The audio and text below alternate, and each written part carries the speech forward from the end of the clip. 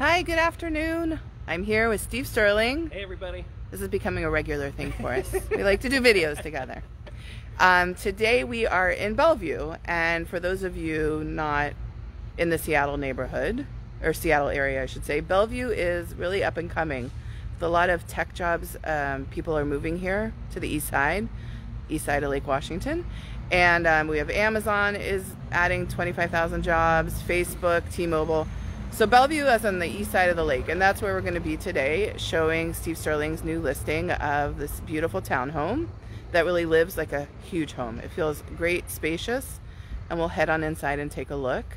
I'm going to turn the camera around. Steve, do you want to add anything before I turn? Yeah, just that we're in the Lake Hills neighborhood, so we're about 2 walking blocks away from the corner of 148th and Main Street, where there's fabulous food. There's Sichuan Kitchen and Kazuki, which is some great ramen. So there's really some beautiful restaurants all within walking distance. And we're also very close. There's actually a private access trail from this complex into the Lake Hills greenbelt corridor, which goes over to the blueberry farm, right. And then the Lake to Lake trail, which is a 10-mile trail from Lake Washington to Lake Sammamish. Great. And anyone who knows, if you've driven down 148th, it is like a main thoroughfare through Bellevue, and that blueberry farm has been there forever. Yeah. And it's really cool. It's fun to go pick blueberries there. Okay, so let me turn it around so we could start getting some views of the home itself, which is right behind us. Here we go. So here we are. It's a really quiet cul-de-sac, and it's 249 145th Place Southeast. 145th. And we're an end unit. And the front of the building faces east, so we've got great southern light across much of the building, and then the back, very private patio is southwest facing.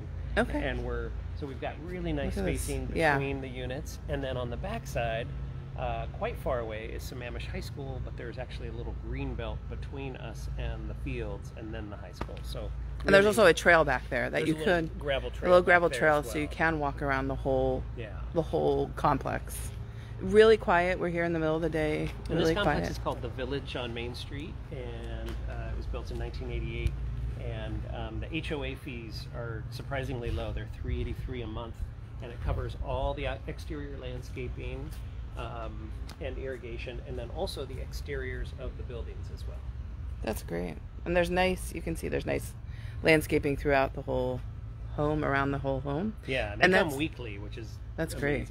And it's a 2-car garage, right? Yeah. Wow. About 400 square feet in there. We'll show you that when we get on to the 400 square feet. Now, so we were talking about this before we started this tour, comparing East Side townhomes to Seattle townhomes.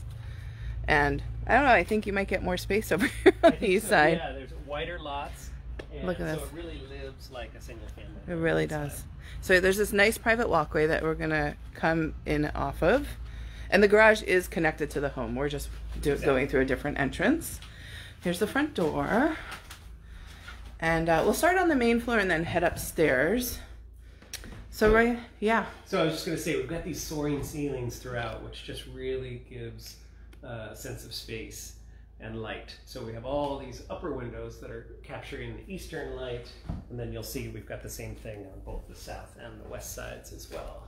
And you can, I'm trying to get the camera, there we go. All these great lights up here. And there's a lot of space. Steve and I are gonna put on our masks, and hopefully we'll not sound muffled as we go through. Yeah. So I say let's start and, hi, how are you?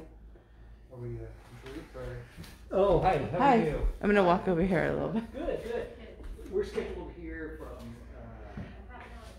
for 1 hour. Oh, you have called. Yeah. So let me... Oh, no, it's a virtual open house only. Oh, it's virtual. Yeah. Oh, we have someone here wanting to see the open house. Yeah.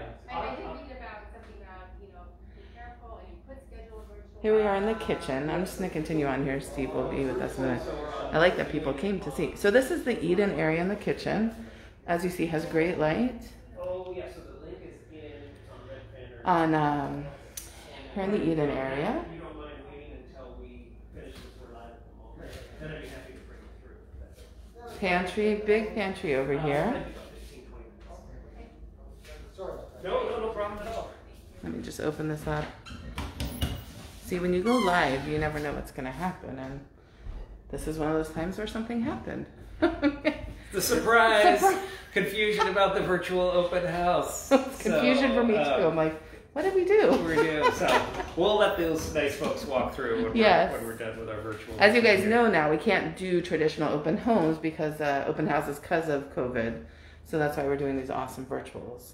So I just want to show you the light coming in this kitchen is truly amazing. I mean, to be washing dishes and looking out at this beautiful green space would be so nice. Right. And while it's not totally a social kitchen opening to the dining and living, right. This pass through here, you get all that western light coming through as well and can still converse with folks out there. And then we've got updated appliances. All the cabinetry is original here.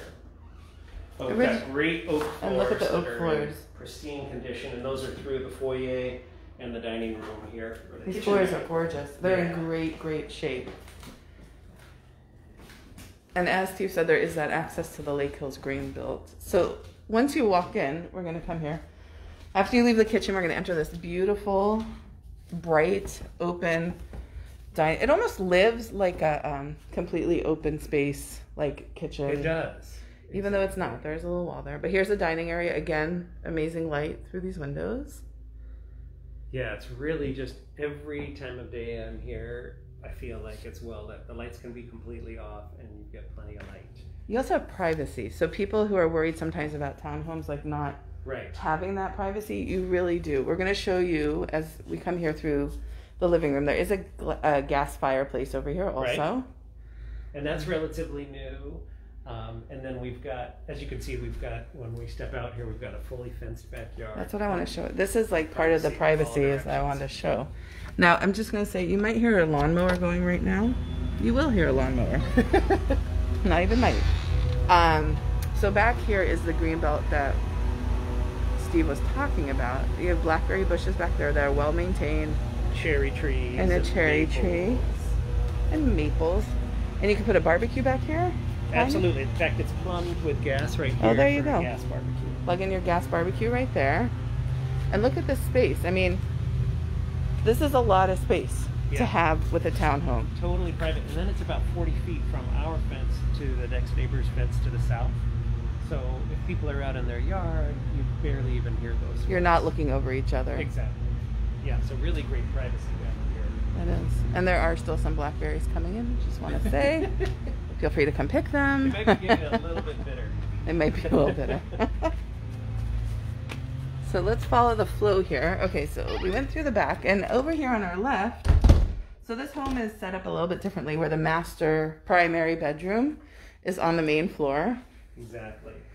And this worked really well for the sellers who were the original owners. They were of retirement age when they bought the home and wanted to have the ability to age in place and live all on one level. So this really accommodated them nicely. This is a pretty cool feature here. Because we're west facing, it can get pretty warm in the afternoons. The sun. So they had electric sunshade installed. Oh, how smart. Yeah. I wish I had that at my house. I know, pretty slick. That's very smart.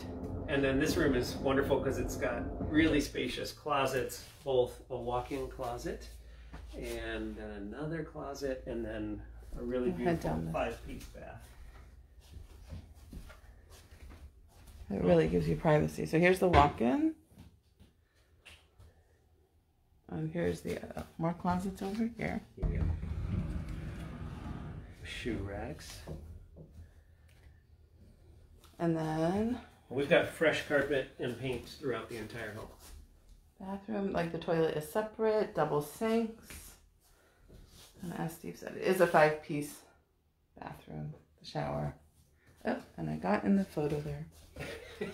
Whenever really you do mirrors, photograph I know. A bathroom with 2 mirrored walls. It is a little hard. The photographer was trying to hide from himself. It was pretty funny. It is hard, I know. We're always like, we're trying to duck in this way or that. So I noticed this cool, when I was waiting before, I noticed this very cool storage area right here. Yeah, huge closet in the entryway. And those of you who've watched my videos know that I like these. I like the hidden closets over here. Okay, and then if you come in off the right here, here's the half bath that we talked about. which is right here. And then laundry, which leads straight into the big garage. Right, and that's where the mechanicals are. It's got a forced air gas furnace and gas hot water heater. Great. Both have been regularly serviced. Oh, back here. And the electrical panels in here too. Exactly. So is there air conditioning? There is not air conditioning. But you probably, with the gas furnace here, you probably could easily put in I would think so, yeah. air conditioning if you wanted to.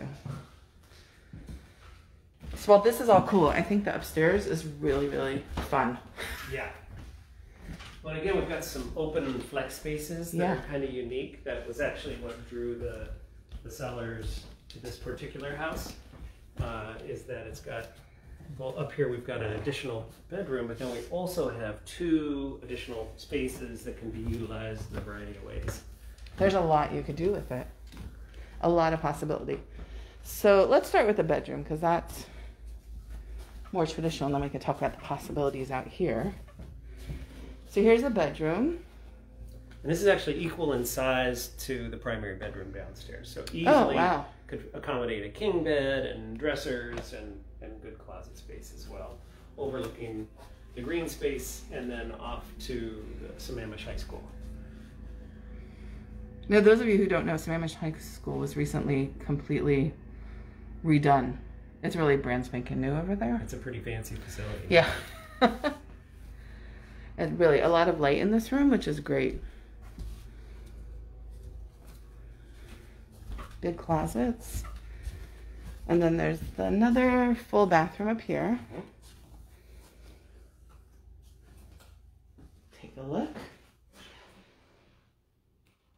Joe Easterday likes our kitchen and spaces. Yeah, that kitchen is awesome. Kitchen has great space. And Zelly, if you want to buy it, we'll happily sell it to you. And so up here is this, what we're calling a flex space. So it was utilized previously as an office. Right now we have it set up kind of as a media family room. Mm-hmm. But you'll also notice that the walls are in place so that if somebody wanted to add a window here, it would be very easy just to finish out these walls, and you'd have a third really great sized bedroom and a doorway, ready to go doorway. That's right. Yeah. And then the other neat component up here is we have this small room, which was the seller was an amateur photographer. Oh, wow. And so this was his dark room. And since they bought with new construction, they had plumbing put in for a sink, which is actually under this desk here. So I'm not sure entirely what size drain pipes are in the walls, but certainly this could become a craft room. And then there is the possibility of building another primary suite up here, utilizing some of the plumbing in the walls. Some of the plumbing. And this could also be, this would make a great office. And again, when we're thinking about everyone being home now during COVID, exactly, thinking about schooling and working from home, there are a lot of flexible spaces that you could use. This would be one of them right over here. However you want to set it up, it really would work for people who are working and schooling from home. The other neat thing about this space is that it's got a balcony kind of overlooking into the living room, dining room. So if you want these spaces to feel connected, they really do. are. This kind of reminds me a little bit of like when you go up to the mountains, and they always have these nice overlooking lofts over the dining room area or the main living area downstairs. And with that gas fireplace, obviously in the wintertime, it would stay sure, it feels nice and toasty as well. Zelly commented that she had a dark room in her childhood home. Oh. Zelly is my friend who's watching us. Thank you for watching, Zelly. She also loves the whole layout. But she said it is a lot of possibilities of what you could do with that. It's really interesting how many times when I have listings that I seem to be clearing out photographic chemicals that have been left behind by, this is one of the cases where they were not here. But there were I think there were a lot of amateur photographers doing dark rooms in their home. We had one in our home growing up. Oh, really? My dad made my bathroom into the dark room. Oh, that's cool. It was cool, except with I think the light switch was outside. Oh. Because I feel like I got in there a couple of times and it was pitch black because someone turned off the light on me, but yes. Did you get some great shots at least out of that? He did. He used to take pictures of us all the time. So we talked about the HOA dues? I Yeah, think? so the HOA fee is $383 a month. $383. And the price of this unit is $699,000. $699. We've had a ton of activity, which is great. And if people are interested, we're going to review offers, if we have any, next Monday at noon. Okay, so you still have plenty of time to get in here and see this home.